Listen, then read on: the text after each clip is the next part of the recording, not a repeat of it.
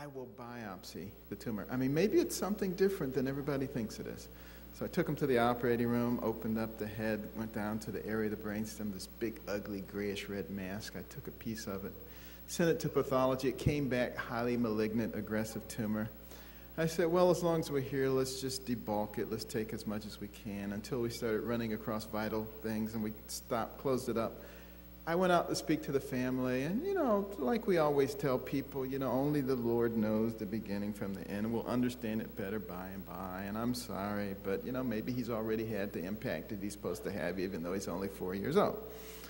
And they said, thank you, doctor, but the Lord.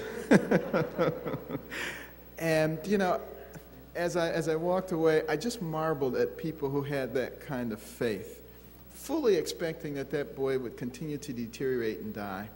But over the next few days, his eyes became conjugate, started looking in the same direction. He started handling secretions. And I said, what's going on? I said, maybe we should do another MRI. And we did, and it was still a big, ugly tumor there, but you could see a little ribbon of tissue way off on the edge. And I said, is it possible that maybe the tumor was just compressing the brainstem and it wasn't really in the brainstem?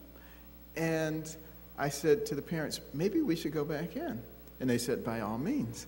And, you know, I went back in there and started peeling that tumor array layer by layer under the microscope.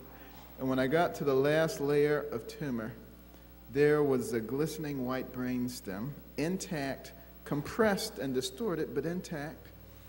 And over the next few weeks, he continued to improve, and that boy walked out of the hospital. And, you know, today, he is a minister.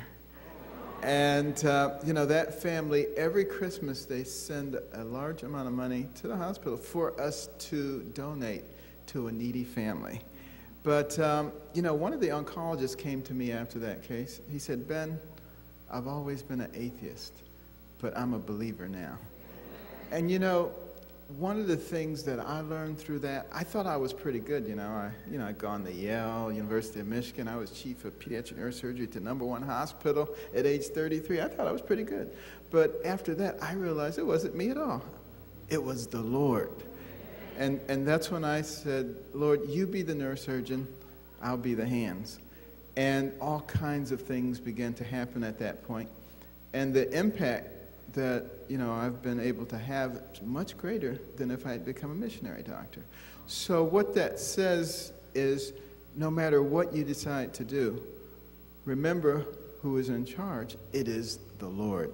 Thank you.